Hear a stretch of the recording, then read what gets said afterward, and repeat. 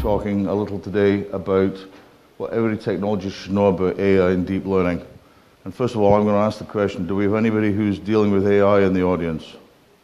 Good, you can help me out. No, I'm serious, dead serious. Hey, never be too proud to say you don't know everything. So my involvement with AI starts way back in the late 1970s when I met a gentleman called Professor Donald Mickey. I don't know if anyone's aware of him. He was a professor of informatics at Edinburgh University. And he started an AI program way back in the late 70s that died a death. Because AI died for a long period. There was what they called the AI winter, where AI really didn't make very much progress at all. And the reason wasn't that we didn't know how to do it. The reason was we didn't have enough processing power to do it. The computers weren't fast enough. The kind of algorithms we were using were very compute intensive, very data intensive. And to be quite frank, if we had done AI back in the late 70s, early 80s, I think it would have been a minor miracle. Things have moved on since then. Has anyone ever heard of a gentleman called Lee Sedol? Lee Sedol? Name ring a bell for anybody? Nobody plays Go.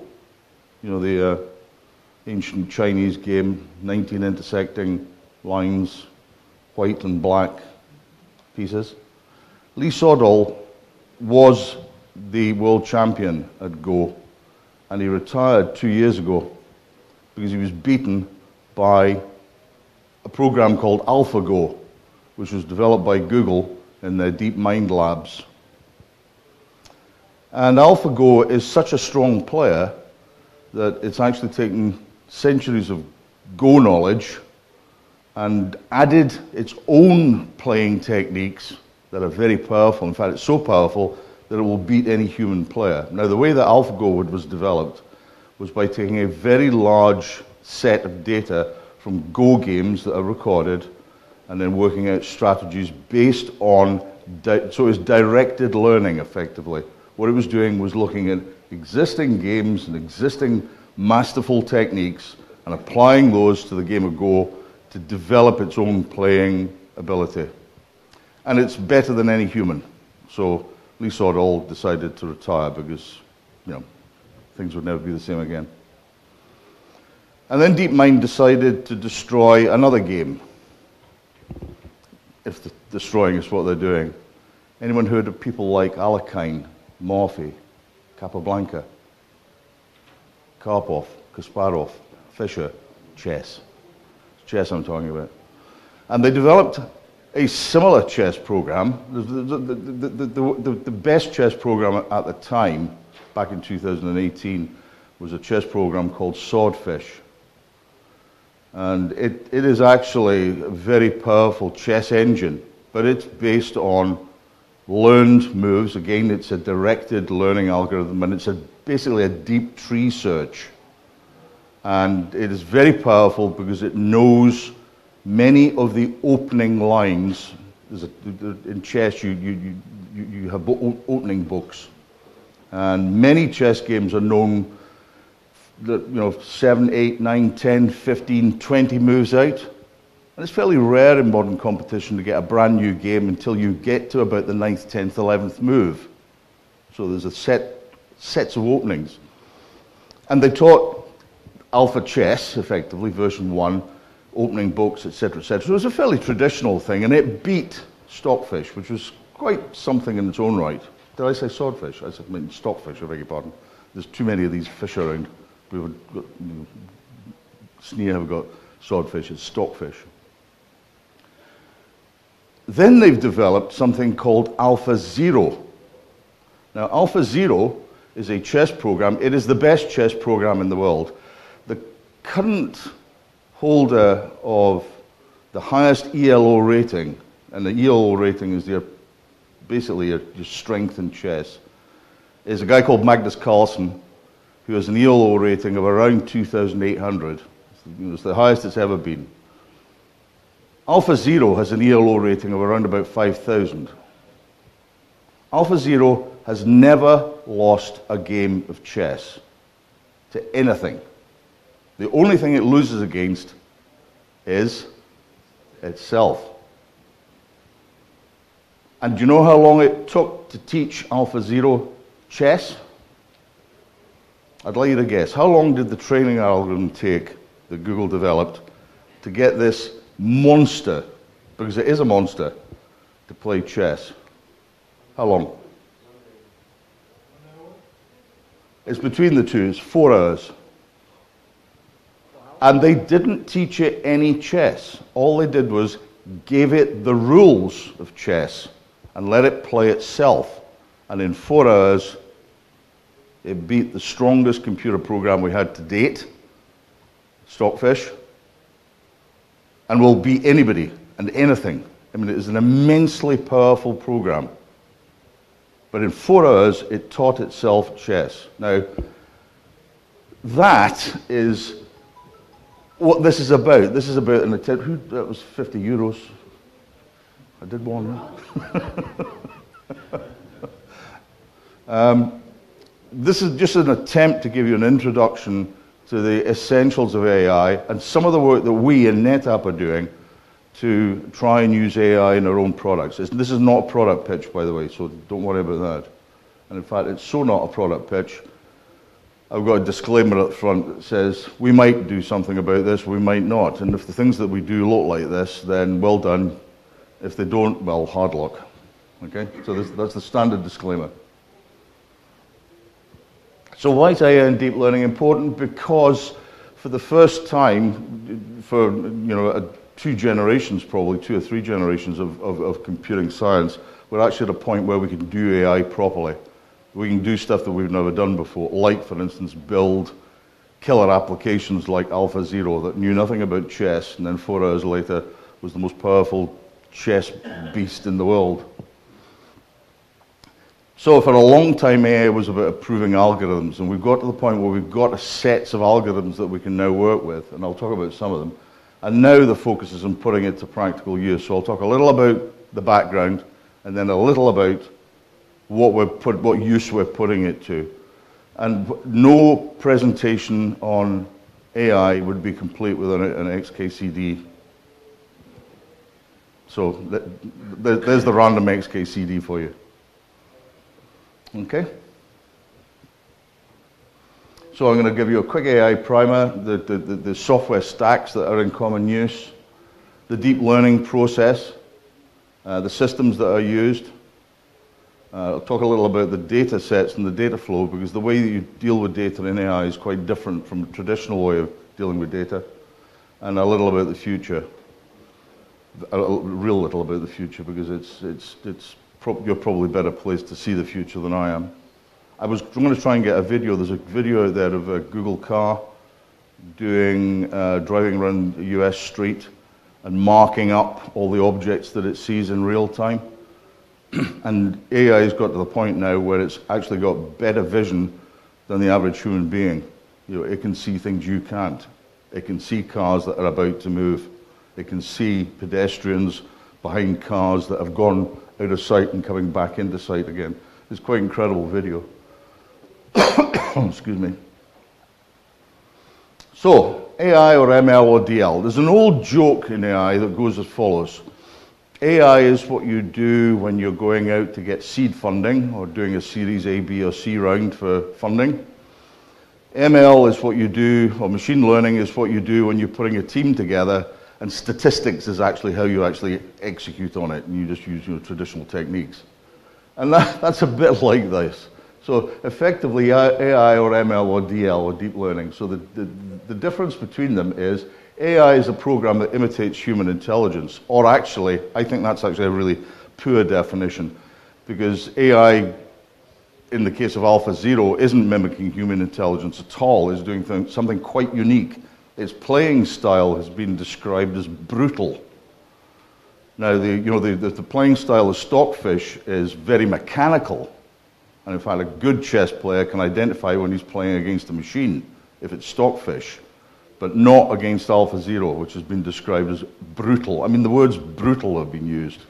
This is a different level. It's not imitating human intelligence. It's way beyond that. So, imitates it to a degree, but improves on it as well. ML is a program that learns with experience. In other words, if you give it more data, It will learn more. It'll become more accurate, for instance, and I'll give you an example of that when we're trying to identify a set of photographs. And DL is ML using a neural network. So deep learning is basically machine learning using a neural network. Okay? And I'll explain what a neural network does in a second. So it's like a Russian doll. The layers thereof. Excuse me. I hate hotels. The air conditioning is so aggressive, it dries everything out. It's a lovely day out there. You wouldn't know it in here. Dreadful.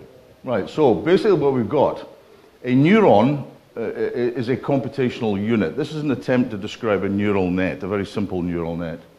And basically you've got a neuron, which is a computational unit that takes inputs and has outputs. So it takes inputs, does things with them, and I'll explain what it does with them, and then produces outputs. And the DL is the type and the structure of that model, how it looks.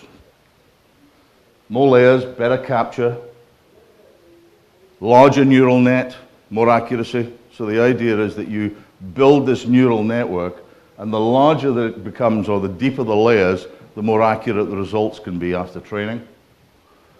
And then you've got parameters and weights between each of the neurons. So effectively what a neuron is doing, or the individual element within a neural network is doing, is taking inputs and modifying them to generate outputs based on parameters that it has. And that might be a simple thing like, for instance, matrix table multiplication. So it might be taking in, n inputs wide and outputting m units deep in terms of its outputs. And it might be a matrix multiplication that we're doing, and that multiplication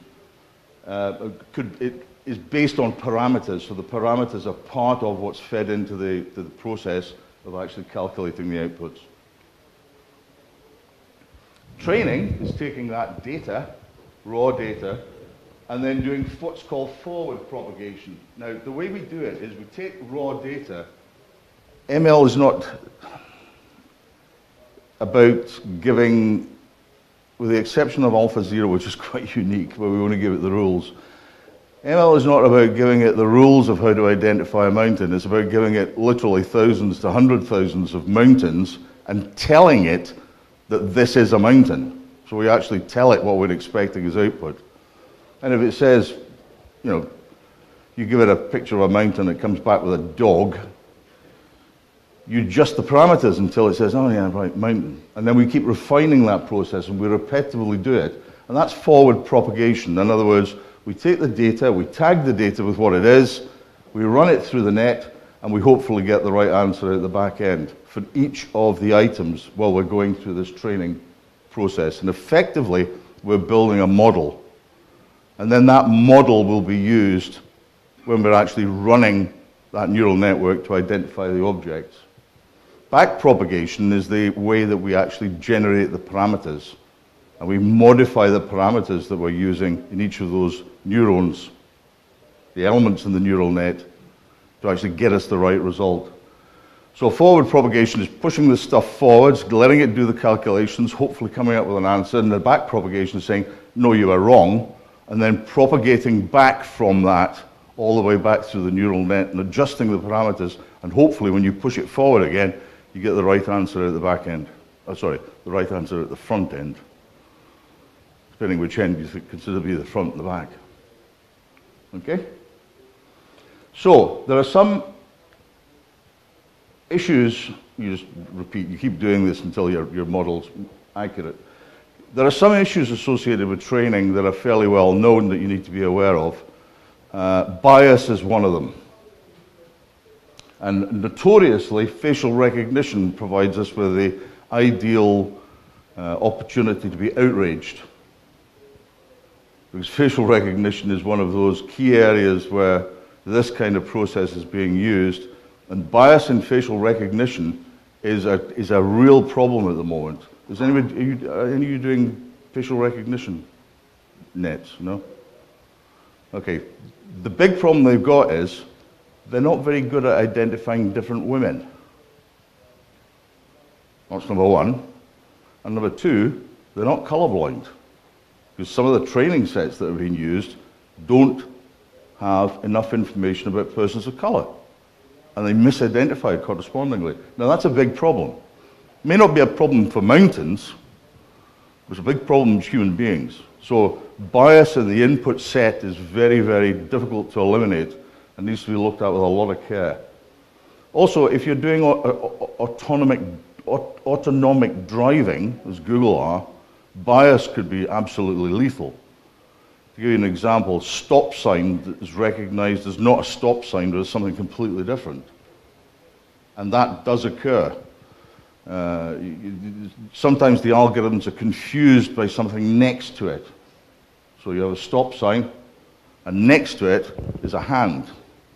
And instead of identifying it as a stop sign, it identifies it as a human being with a hand out.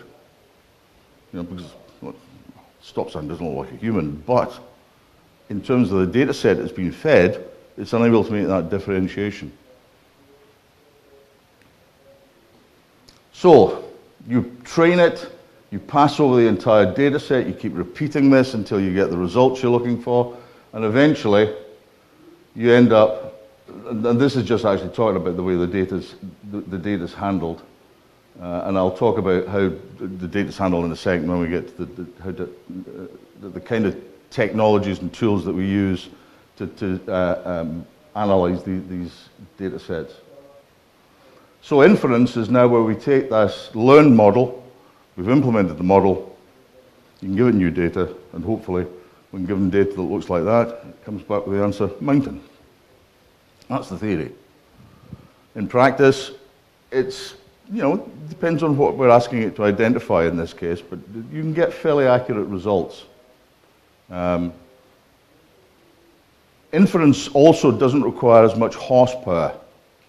So if you think about building the model in the first place, building the model takes a lot of processing. In fact, when AlphaZero was being run in its training mode, the 4-hour mode, it takes in excess of 512 CPUs and gobs of RAM, and huge amounts of RAM to actually develop these models. When it's running in inference mode, it only requires a laptop. It can actually run on a laptop.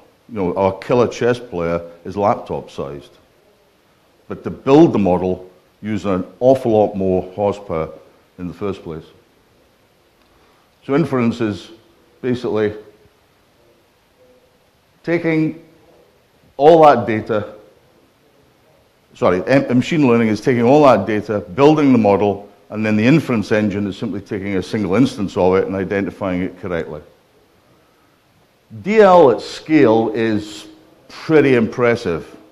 You can end up with hundreds of layers, millions of parameters, and to be quite frank, not gigabytes of data. Most people are operating with terabyte-sized data sets, multi-terabyte sized data sets, hundreds of terabytes in many cases. And it takes quite a bit to train.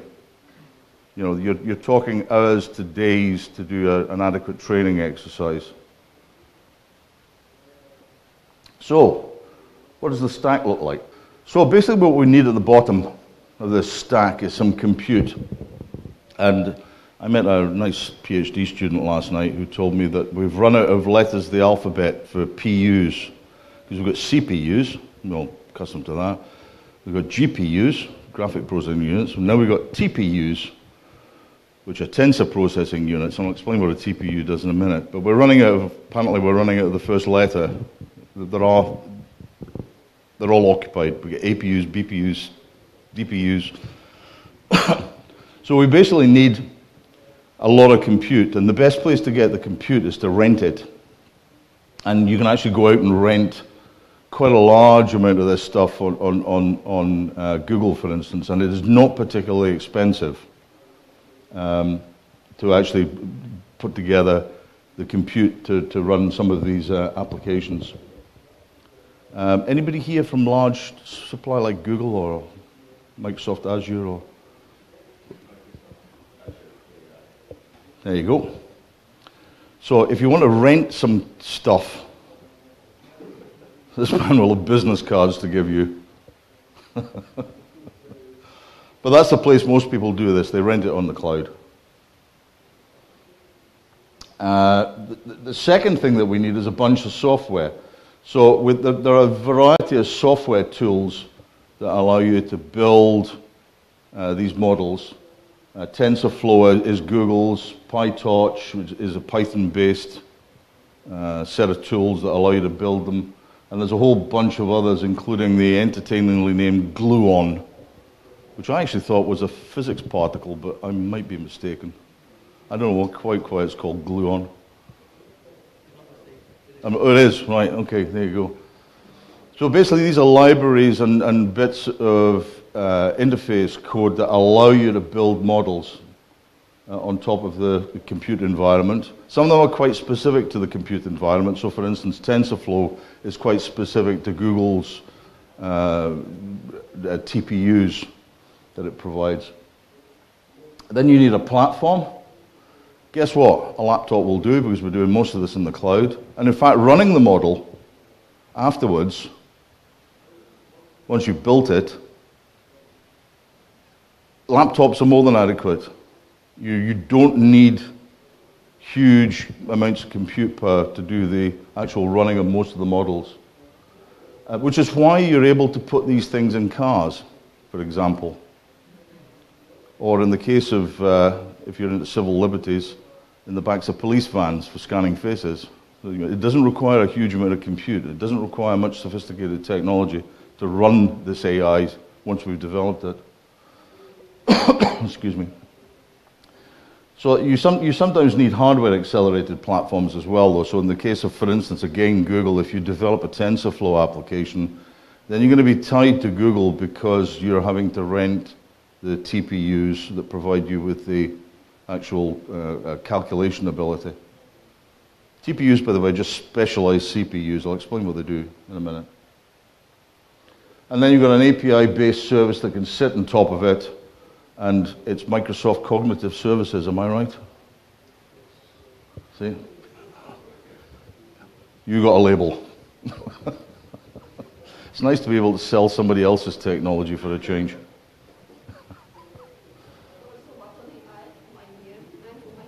Oh, IBM. Which one's IBM's? Watson. Oh, Watson. Yes, Watson. In fact, that's a really good point, because NetApp actually have an existing AI application called Elio, which is a diagnostic assistant.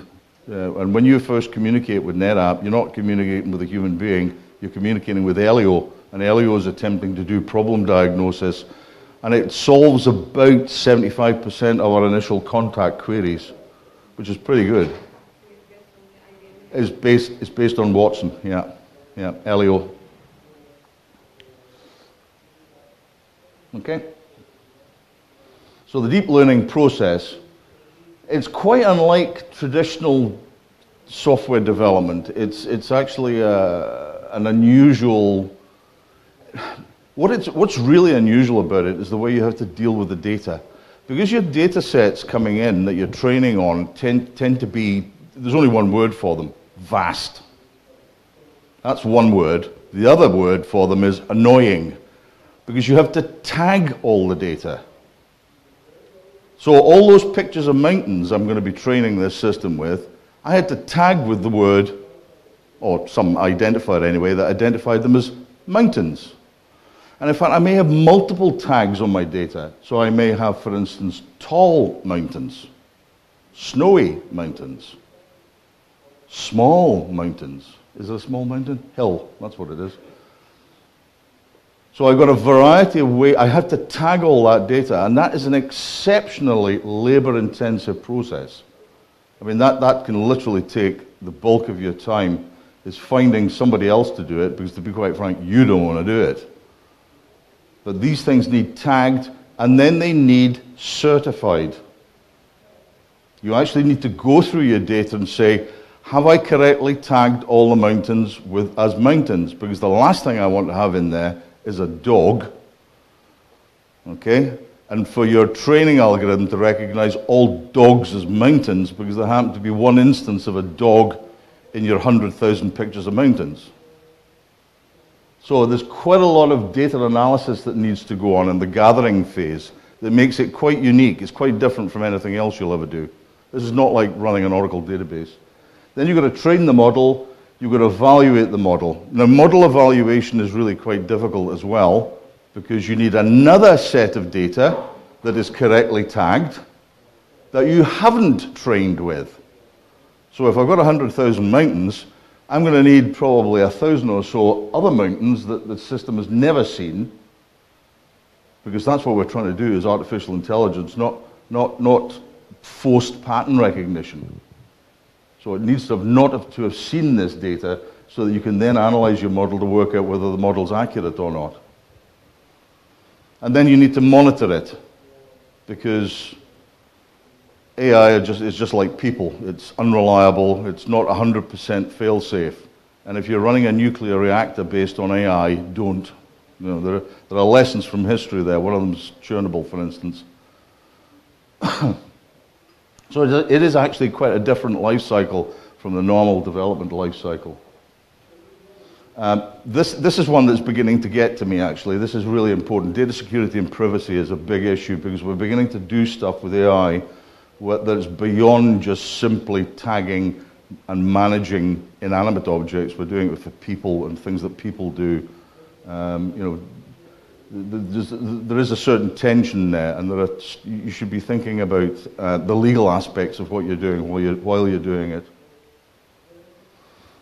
So, the deep learning training, how does it do it? Building a model from the data set. This bit that we do the forward propagation, work out whether we're getting the right answer, do the back propagation to adjust the parameters, and keep allow the rinse, repeat, and keep going through it. It's memory and compute bound, and they're big data sets, as I said. And there's some quite complex maths, but it can be simplified. So initially, when we were doing these kind of models, we were using floating point. And I don't know if you're familiar with Intel's floating point, for instance. It's got 56 bits of precision. That's far too much for these kind of models. They don't need that kind of precision. And in fact, something that's like 7 or 8 bits of floating point. So, doing things like multiplying two numbers together, instead of them being highly accurate, 0.732156 times 0.1, etc. No, it's roughly 0.7 multiplied by roughly 0.3, and the answer is roughly 0.2. That'll do. Yeah. Okay, so it's very arbitrary, and in fact you can replace quite a lot of it, and a lot of it's now being replaced by integer calculations instead of floating point calculations. It's highly parallelized, or it needs to be highly parallelized, because if you don't parallelize it, you'll never get through it. The training phase is so intense that you actually do need to parallelize a lot of this. You can either partition the data, or the model, or both, depending on what you want as an outcome from your training. And you've also got a speed versus accuracy trade-off, which is not apparent until you've actually run your first model. And if you've ever seen the output from early models, you run the model, you think, this is really good. My test data set is identifying, 95 objects out of 100. That's a really great pass rate, 95%. Well, I've got some news for you. As soon as you get out there in real world, it changes and it drops off steeply, because the real world's a lot messier than your sample data. Federated learning is also a way of doing it, where you actually try and build several models at a time, because you're actually taking the same data and using it for different but similar modeling exercises. So for instance, you might be identifying snow or snowy scenes, and you might use your mountain data set with snow as a model for some other model you're trying to build, or rather input data for some other model you're trying to build. How do you improve data quality? How do you improve data quality when you're doing training? Let's take the picture analogy again, mountains. How do you improve the data quality?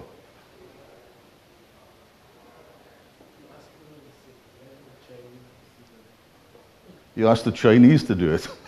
Did you? That's one way of thinking of it, yes.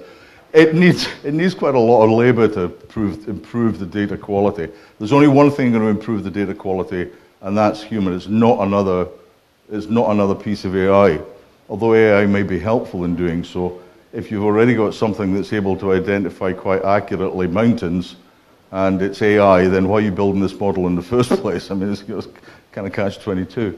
But it does require good data quality, and that is actually quite difficult to achieve. It also requires to efficiently fit in memory. So that may require different types of data, not just straight compression, but data reduction. To give you an example, you may have a model that you use to cut out the sky part of all your mountain pictures. So that you may have an early primitive model, and what it's really good at is identifying blue at the top of a picture. And it can strip all that out, get rid of all that piece, and then just present you with the mountain piece. So you need to think about transforming the data. It's not just a case of taking a billion pictures and expecting to get this to fit in memory. And it will need to fit in memory at some point, because remember, all programming is an exercise in caching. Supervision, Joe, you've got this idea whereby you can transfer learning. You've got a pre-trained model, and you can actually get it to, thank you, help you with identifying the data, doing the pre-labeling. So you may have a simpler model that isn't what you want.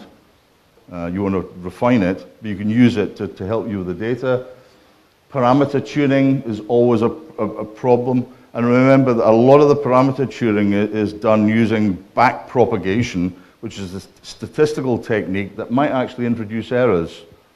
You're attempting to get a minimum on a graph, and you might end up finding a false minimum. It's not actually the minimum. It's a local minimum rather than a global minimum.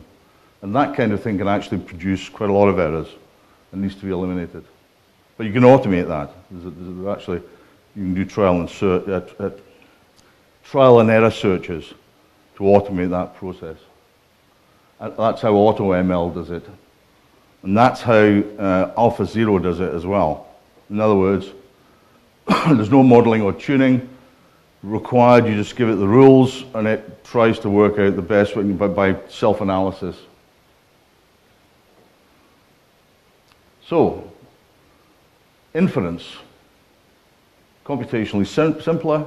You can do it on a laptop, can be done on a single pass because you've built the model, and it's only forward propagation. Now you've got the thing you want to identify, and hopefully we get the right answer at the back end. So, simple implementation. And low latency, that's the other thing. Now we can start putting in cars, because it's not taking hours to analyze, it's taking microseconds rather than longer periods. So the DL models, though, can be huge. They can be really, really very large, and it depends what you're analyzing. Google's DL models for their car vision, are exceptionally large because they have many, many different items to identify. Lines on roads, signs, people, moving objects, stationary objects, shops, houses, weather. So there's this huge number. And they may require a lot of hardware acceleration.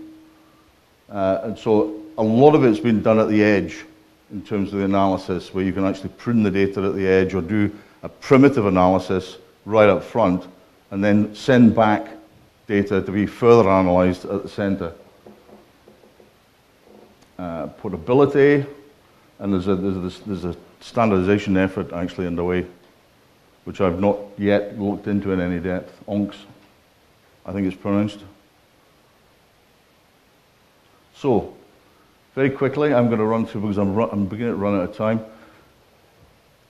Still use CPUs, but we're using much more specialized processors. And in particular, accelerators like GPUs, which are really good at doing floating point arithmetic very quickly. They're not very much good at doing very much else, to be quite honest. And in this environment, basically what you're doing is offloading a lot of the computation to a GPU. Now what this is actually forcing us to do, I don't know if you notice the word InfiniBand here, it's also forcing us to think about the way that we transfer data across internal buses. And that's providing a lot of impetus, by the way, in terms of communication technology. Give me two minutes. I talked about reduced precision. We can start doing things instead of multiplying very accurately. We can do this approximately thing whereby we're actually, the operations we're doing are not particularly accurate. They don't need to be particularly accurate. So we can do them much more effectively. And TPUs are the tensor processing units. And basically what they are reduced floating point multiplication units. And that's what they do really quickly and really fast. They're specialized ASICs, basically, that allow you to do these high-speed operations. And as I say, they're beginning to be replaced by integer units as well. FPGAs. Anyone programmed an FPGA? Oh, God. Well done, you. They're a real pain to program. Absolutely. And also specialized devices for things like Echo Dot and various other bits and pieces. So the software frameworks that we're beginning to see, the front ends like Keras and Gluon, and the back ends like PyTorch and TensorFlow and various others, and each supplier of these in the cloud will have their own preferred variety. So very quickly, I talked about data and the impact all this has on data. Here is our raw data on the left, and with the size and the frequency of the size of the picture that we had. And here's what we do. We actually pack it up, we compress it into things called TensorFlow records, which are just basically big blobs that contain multiple images. And those multiple images are then fired at the model.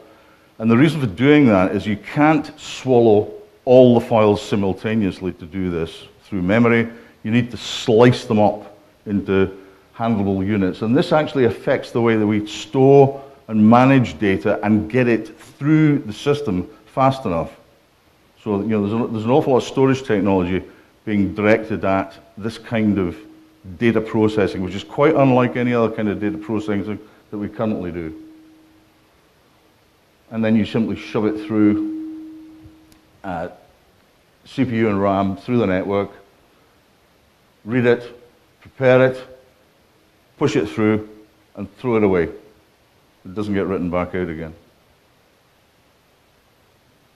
And the idea here is that we do as much pipelining as we can, because what we really want to do is parallelize this operation, and again that changes the way that you handle the data and the way that you configure systems.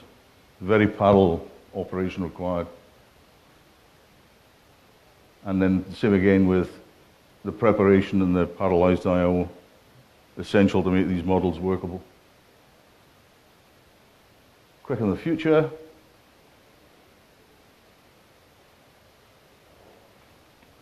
Expert assistance. Simplifying deployments. The things that Alan talked about this morning, Andy Wall talked about this morning in his presentation, that will really help us in automating tasks that humans find incredibly boring or difficult to do, recognizing patterns being one of them. So, key takeaways. Simple application, complicated way of dealing with data, things done at scales you're probably not accustomed to, but AI is coming and everybody's going to have to get used to it and learn a little about it. And the other thing is, don't bother learning chess, you'll never win. Right?